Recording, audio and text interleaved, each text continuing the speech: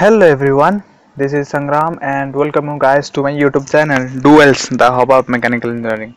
So in this video we are going to talk about the difference between strength and stiffness. Okay, most of the time what is happening, we are thinking that the strength and stiffness is same, almost same. We are thinking like that, but actually this is not same. It has a huge difference. Okay, let me discuss you the difference between strength and stiffness, right? So what is strength? Strength is the resistance to the external load which is against failure. Okay strength क्या होता है ना, external load को resist करता है। जो हमें कुछ भी बॉडी के ऊपर एक्सटर्नल लोड अप्लाई कर दिया ना, उसको जो रेजिस्ट करता है उसे क्या बोला जाता है, strength. Okay, next stiffness. Okay, what is stiffness? Stiffness is defined as a resistance against the deformation. Okay, deformation समझता ना, चेंज इन सेवन साइज, मतलब जो इलोंगेशन होता है ना उस तरह को उसको डिफॉर्मेशन बोलते हैं। तो जो डिफॉर्मेशन को रेजिस्ट करता है ना, उसको उस प्रॉपर्टी को क्या बोला जाता है, उस प्रॉपर्टी को स्टिफनेस बोला जाता है। ओके, देन स्ट्रेंथ क्या होता है ना, हम जो इंजीनियर पीपल होते हैं ना, वो स्ट्रेंथ को टेक्निकली ओके इंजीनियरिंग में जो रिप्रेजेंट करते हैं उसको sigma Y, that means yield stress के हिसाब से रिप्रेजेंट करते हैं। okay, suppose we are talking that the yield strength of material is suppose 200 gigapascal or something like that, then we are just telling that this is the strength of the material. If we are talking about the Young's modulus of elasticity, okay, then we are talking about the stiffness of the material. Okay, you got the point. Finally, sigma y just shows the strength of the material and Young's modulus shows the stiffness of material.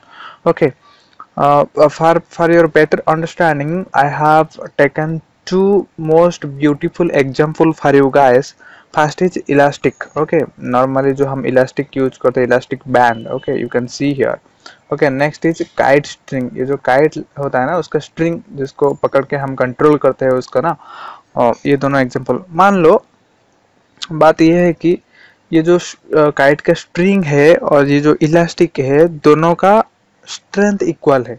ठीक है, मान लो, मतलब strength equal है, मतलब अगर मैं 5 Newton का force, example हुआ 5 न्यूटन का फोर्स में दोनों में अप्लाई करूंगा ना, वो टूट जाएंगे। ये स्ट्रिंग भी टूटेगा, ये इलास्टिक भी टूटेगा। ठीक है, but in case of elastic what is happening ना, in case of elastic before going to failure, जो इलास्टिक फेल होने से पहले ये ज़्यादा ही क्या करेगा, मतलब खींचने से ज़्यादा बड़ा हो जाएगा, मतलब ज़्यादा डिफॉर्मेशन हो जाएगा।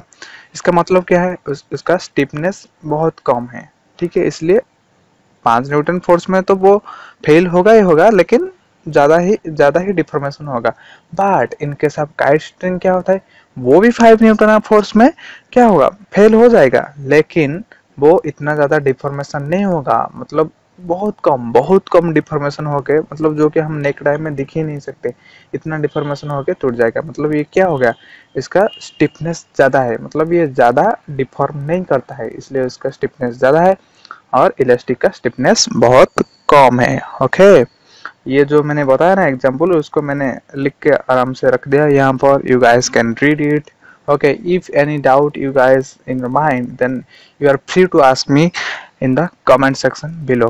So this is all for today. Thank you, thanks for watching.